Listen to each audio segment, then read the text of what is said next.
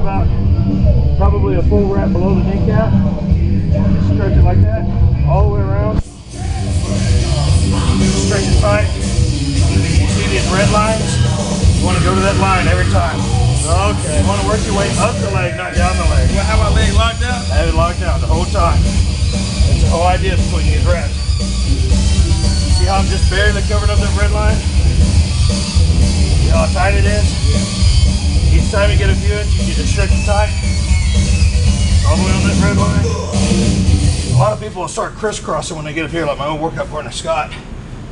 You want to go all the way up? But I never, and then I get, like there's the patella.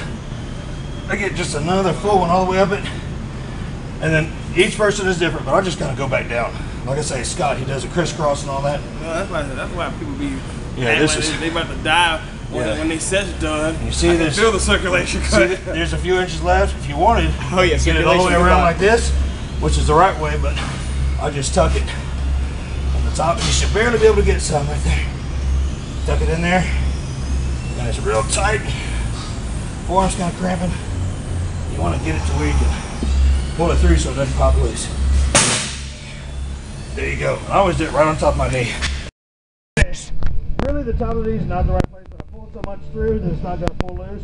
I usually like to do it on the outside of the inside of the knee. How's it look, Chris? How's it feel? Tight, man. Yeah, good. Let's go squat. Let's go. Here we go.